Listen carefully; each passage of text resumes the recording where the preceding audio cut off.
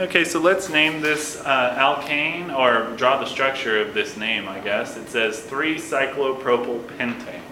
So remember, whenever we're doing this, these structures, the first thing we want to do is cover up everything except for the base or root of the name. So we're going to draw pentane first.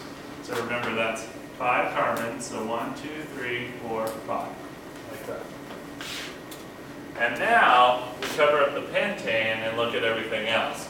So on the 3 carbon, 1, 2, 3, on that carbon, there's a cyclopropyl group, okay?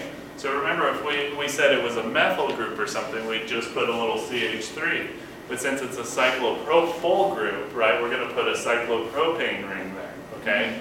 And remember also, it's got to connect to a carbon, unlike a lot of you were trying to do with the cyclohexyl or cyclopentyl when you were putting it in between 2 carbons, okay? So remember, so effectively, what we got is the 3-pentane, so we're going to put our R group there, and the cyclopropyl group that has the R and a cyclopropane, like that. So we're just going to stick those 2 together. And I know we're doing this the long way, but I wanted everybody to remember. So we're just going to take those 2 R's and stick them together. So when we do that, just going to stick that little triangle on there, and we got our structure. Okay?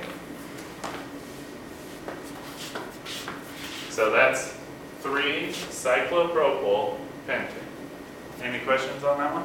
Questions on that one? I just thought it was interesting. No, it's a good one. Yeah, it's definitely a good one.